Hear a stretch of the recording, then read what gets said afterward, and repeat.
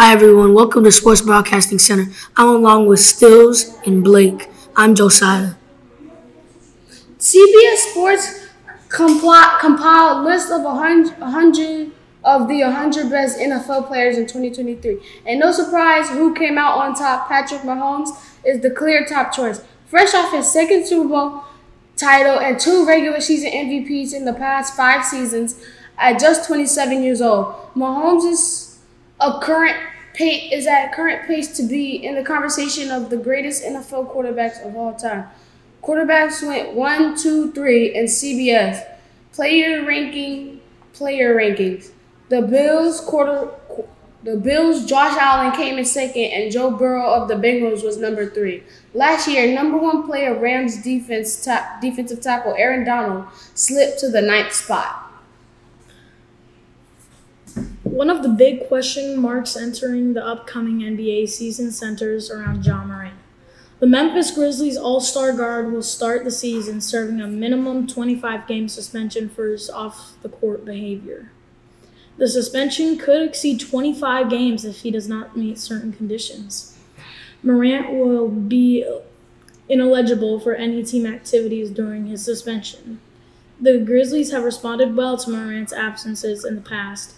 Memphis went 11-10 without Morant last season, but in the 2021 through 2022 season, they went 20-5 when Morant was not available to play.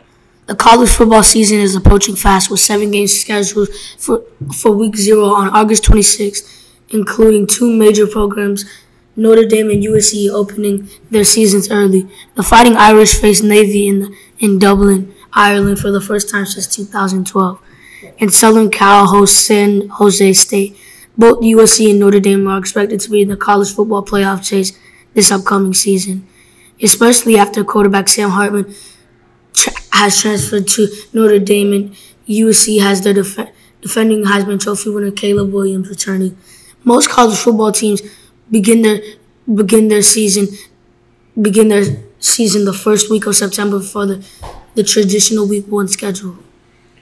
Major League Baseball is enjoying an attendance resurgence with internal projections pointing to a full season attendance increase of 6 to 8%. That is encouraging news for the MLB commissioner, Rob Manfred, who says 22 of 30 MLB clubs are currently up in attendance. A year ago, Major League Baseball experienced its lowest attendance figures since 1997. Manfred points out that there have been strong fan reception to pitch clock, large bases, and a ban on extreme defensive shifts. Since adding the pitch clock in April, the average MLB game is 26 minutes shorter than 2022. MLB games have not been this short in 40 years.